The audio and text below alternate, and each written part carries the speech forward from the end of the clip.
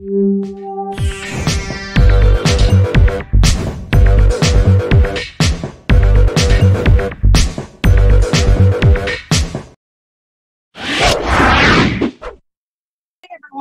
Welcome to the Diva Stage Academy. This is Kareen.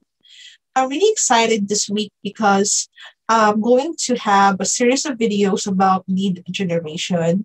Why I decided to do this because most of the job that I saw sa Upwork, Online Jobs at PH, Facebook, LinkedIn is about lead generation. So there are some misconceptions then about lead generation that I want to clear sa video na ito. Okay? So, I have some tips then sa mga darating na video on how to do the lead generation. So ngayon, we'll just have the foundation of lead generation, the terminologies, and other stuff that you need to know. All right, so I have my discussion buddy. His name is Andrew, and he's going to discuss about lead generation, an example of lead generation. All right, Andrew, it's your turn. Lead generation is the process of attracting and converting strangers and prospects into someone who has indicated an interest in your company's product or services.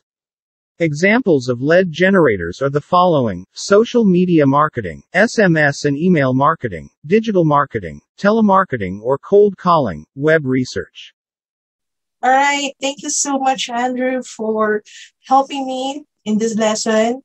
So we're going to discuss it further. Let's get started.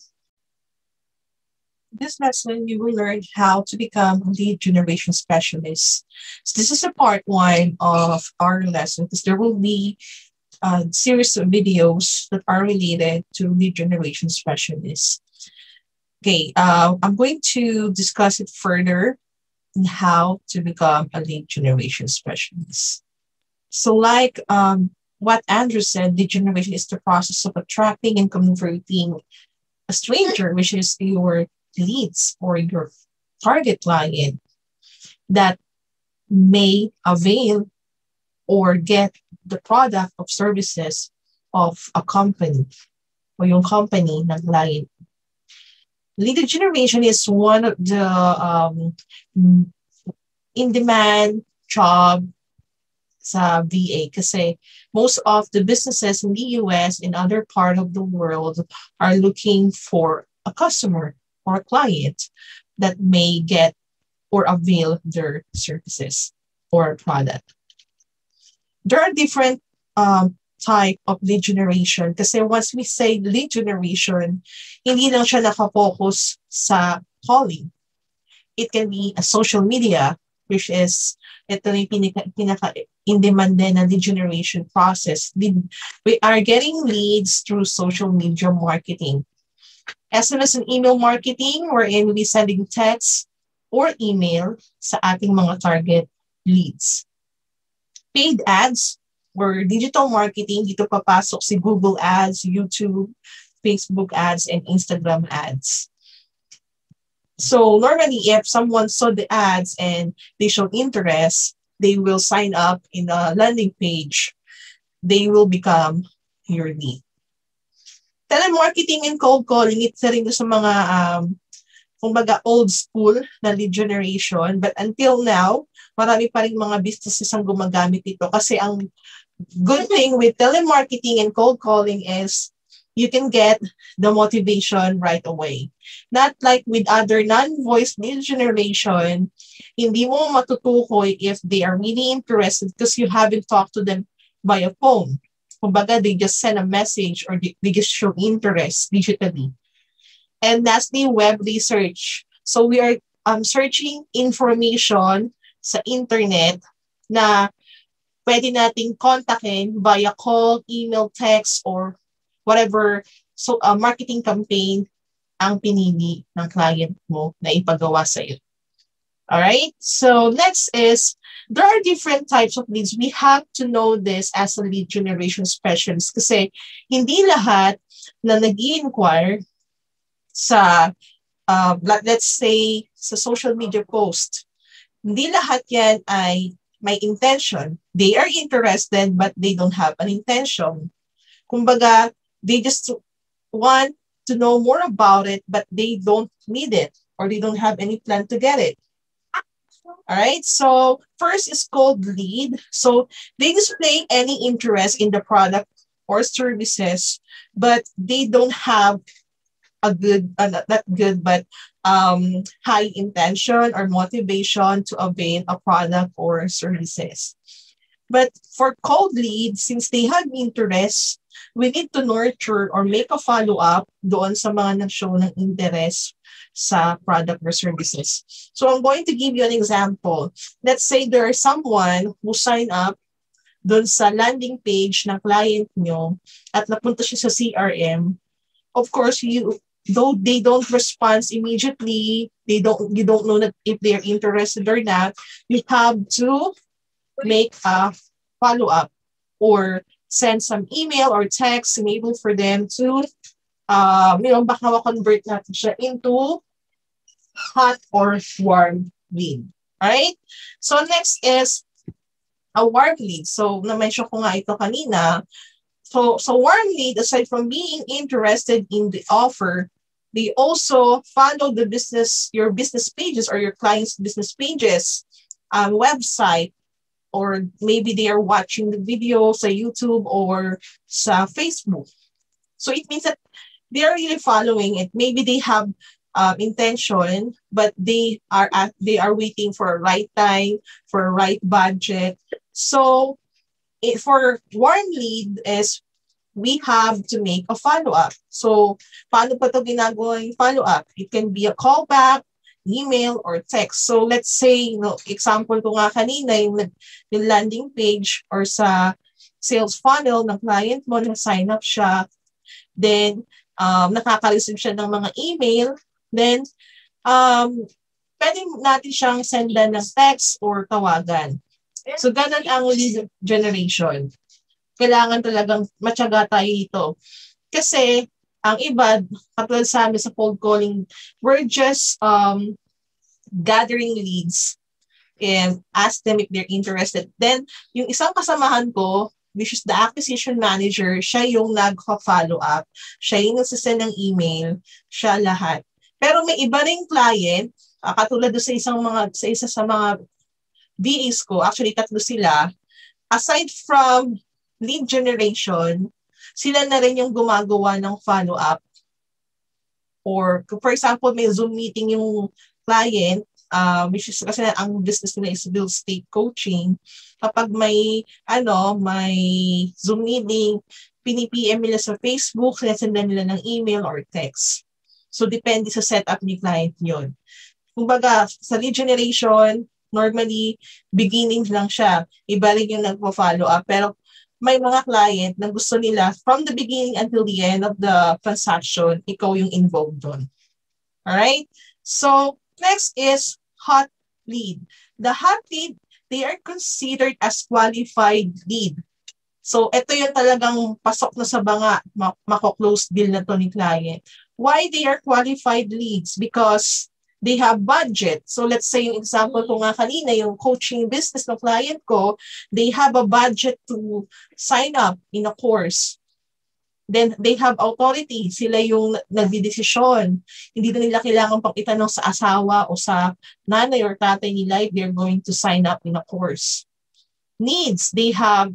Parang gusto na nila ito kasi kailangan nilang matuto about sa real estate investing and time frame, and they will sign up as soon as possible. So, ganun yun. So let's have another example. Saan naman to? Sa e-commerce setup. Yung customer mo, he has a budget to buy the product. Siya ang nagde-decide sa kanilang pamilya since siya yung tatrabaho.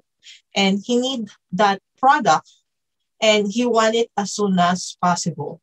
Alright, so we already discussed the type of leads in lead generation. So what is lead specialist or lead generation specialist? So if you're going to work as a lead generation specialist, you are typically created to gather lead in small businesses, You can do business to business or business to customers industry. So your primary job is to acquire and evaluate new lead. So why you have to evaluate? Because like what I mentioned earlier, not all leads are qualified. Baka cold lead lang sila, they are just interested but they don't have an intent, they don't have a budget, they really don't need it. Okay, so next. Before we continue in this video, I just want you to subscribe, like, and share this video. Click the notification bell para makareceive kayo ng mga updated trainings from our YouTube channel. You can also like our page, our Facebook page, DBSPH Academy, and join our Facebook group, Work From Home Professional Philippines. You can search it on your search engine sa Facebook, or you can check the link below. Alright, so going back sa lesson natin, ano bang ginagawa ng mga lead generation specialists? So whatever lead generation, kung non-voice or calling ba yan, most of the tasks are the same.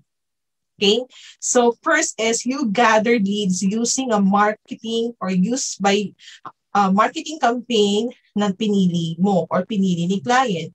So, katulad nga ng example ko kanina, yung sa mga VAs ko, they are non-voice lead generation specialists. They contacting the leads via prospecting or sending messages sa Facebook, sa LinkedIn, Instagram. They also do cold email. Okay? So, yung mga VA ko na yan, they don't have any BPO or VA experience, but they know how to use social media. And they know how to send email. So actually, for non-voice lead generation specialists, na na-mention ko nga yung through social media, as long as you know how to use computer, you know how to search sa mga target lead mo. Kasi normally, they have templates na eh. So, i-copy-paste lang yung template, then send it to those target lead. Actually, sa mga susunod kong video, I'm gonna show you how it works. So, introduction pa lang, binigyan ko lang kayo ng overview. So, next is, once they send message or nag-send sila ng message, may magre-response. They have to qualify the leads. Are they really real estate investors? Are they new to the real estate investing business? Or they just want to know more about it, but hindi naman, wala pa sila sa real estate. Okay? Or di kaya, ito ba talaga ay may budget, may kakayahang magbayad. Okay? Next, follow up on those interested lead. Yung mga nasabi, yes, I'm interested, I will attend on Zoom meeting, pina-follow up nila yun. Nurturing the warm and hot leads, they can send email campaign, text, and whatever, ano pang source. Normally, email and text ang ginagamit nila. And sometimes, PM pa rin sa Facebook. That's the way they nurture the leads. And also, minimanage din nila yung Facebook group ng client na yon. And they post some posts or social media posts na nag-a-add sa value ng mga target client nila or target leads nila. Okay? So, ano ba ang kailangan natin to become a lead generation specialist? Of course, you have an exceptional communication skills. Since most of our clients are American or nagsasalita ng English, we have to have a exceptional communication skills, especially if cold calling or telemarketing ang iyong lead or ang iyong mga ginagawa. Alright? So, next.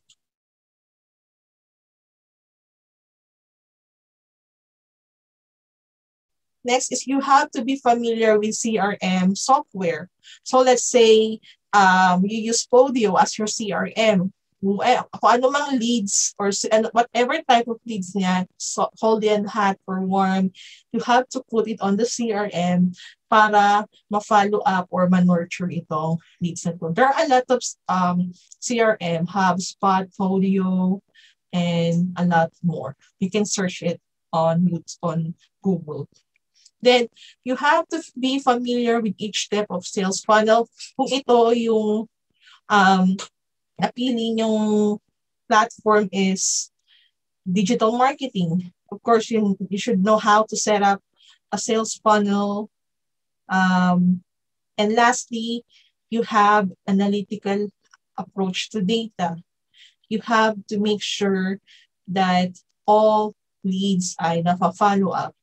All leads ay ma-convert into warm or hot lead. Kung talagang hindi na siya pwedeng ma-convert, you can just put it as a dead lead.